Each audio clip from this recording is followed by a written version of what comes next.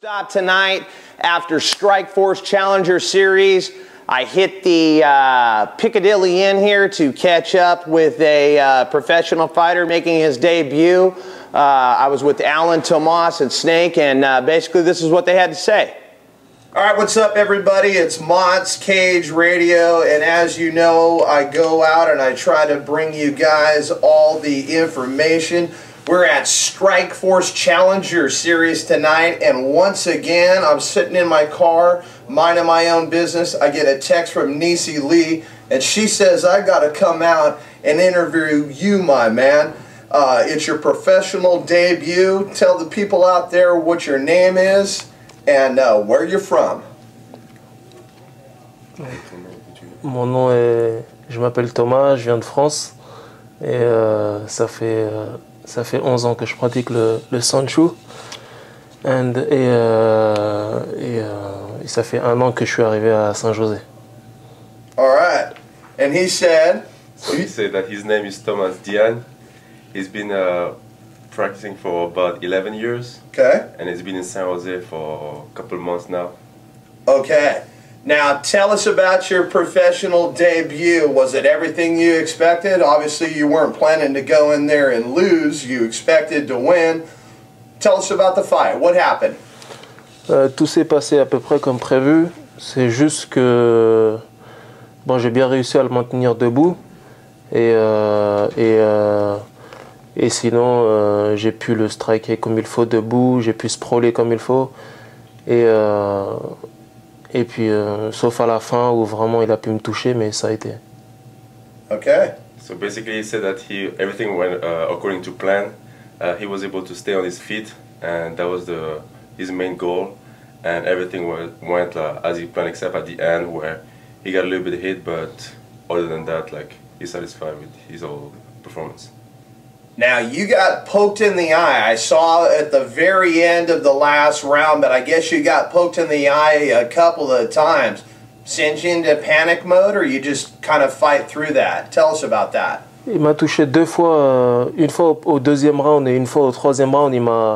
Il m'a enfoncé les doigts dans les yeux. Je ne sais pas si c'était fait exprès, mais la première fois c'était un petit peu chaud, mais j'ai pu gérer. Et puis la 3e fois, il en a profité, et puis il a failli me mettre KO. Voilà. So he said that he got poked in the eyes like twice.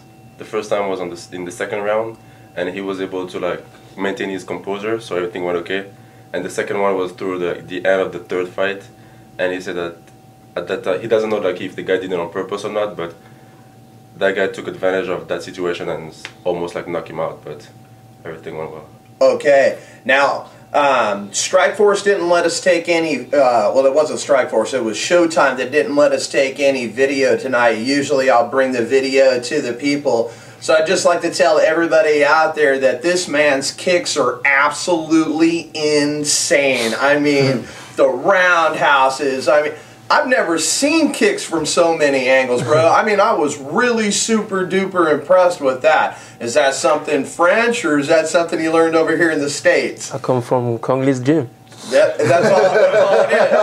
That's it. It's a wrap. He said, I come from Kong Lee's gym. That's it. You don't need any more English than that. Here. All right. Well, we got some other characters here at the table now. You, sir, are one of the coaches. Is that correct? That's right. My name's Alan Maravilla, and I'm the head fight coach for Kung Lee for the USH fight team. Kung Lee's Universal Strength Headquarters fight team. All right, right on. Now, how long have you been working with this gentleman? With Thomas, he has been coming to the U.S. a couple times for the last year and a half. Year and a half. So we've had a chance to work with him, but it's really a pleasure because he's very talented already. Absolutely. And him coming from where we come from Sancho, is just awesome. It's awesome to have somebody who's so talented. He's the French champion, European champion, and 3rd internationally in his weight class in Sancho. So it's pretty amazing. I mean, the commission, we were talking last night, and they said they looked him up, and right away things came up on the internet, and they're like, oh, he doesn't even have to do a qualifying test for MMA. Yeah. Wow. but I was very impressed with your kicks. Now, you're not staying in the States. You live in France. Is that correct? No, now Oh, you do stay here? Yeah, I live in... And where are you staying? San Jose? I live in San right? Jose with my cousin, Habib. Okay. Now, what's up next? Obviously, you just fought. You'd probably like to have a little bit of time to enjoy this victory. What's up next for you? En français. Pour moi, la suite, c'est le MMA. Je lâche pas le Sanda, parce que ça reste ma passion. Mais là, aujourd'hui, j'ai signé en MMA et je compte bien avoir la ceinture dans ma catégorie. So he said that he still has passion for Sanda, but now his goal is to like conquer like the MMA. So that's the priority on his mind. So he's going after the belt. So how long will you take off before you start training again? Any time off? Combien de temps ça va te prendre avant que tu recommences l'entraînement? Maybe just 1 week. Just 1 week? Yeah. Nothing injured in the fight other than the poke in the eye? Si, j'ai mon genou j'ai mal au genou et je me suis blessé au talon à force de faire en faisant des coups de pied retournés dans son coude et puis quelques blessures, puis à part mes yeux, mais sinon ça va quoi. So basically he has like a couple of old injuries, like his knee and on his heel. So I think like he kicked the guy on his elbow, so that's the injury that came back up. But okay. He's okay, like on that, his eyes, like other than that, like he's fine.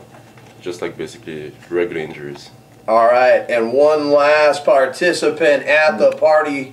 Yeah. It is Snake over here. Now, I got the text today that said I needed to call a guy named Snake. So I was a little bit nervous, to be honest with you. I didn't know what to expect. Tell us how you got the name Snake. Well, Chinese astrology, I'm Year of the Snake. I have 5 snakes. I love snakes. I got, 2 10-foot albino Burmese pythons, 1 baby, 2 red-tailed boas, 5 and 7 foot, and just got a passion for snakes. Right. So, it's just kind of people just started calling me Snake, and yeah. Right on. There. Now, what is your job as far as coaching? What is your specialty? Well, I'm not coaching. I train at the USH gym. I've been training there for about 1.5 years. So you just help out with Thomas? I gave them all right up here and stuff like that. Okay. And, help them out and everything like that. But I'm not really part of the coaching staff. But, okay. Support group. Okay, support my team right here. So. All right. Anybody you want to shout out before we let you go? Well, I got to shout out to Nisi Lee. Absolutely. And my girlfriend Kaya and all the USH team that made it out tonight and everyone on Cage Radio. All right. Cool. I appreciate it. All right, Snake. The man right here, Thomas, made his professional debut tonight. Look for more from this gentleman. It's Dingy? Diange. Diange. Easy for you to say. All right. It's Diange, yeah. We'll get you an American last name. It'll be easier for me to pronounce. How about that? No, I'm just teasing with you. It's okay. All right, Cage Radio.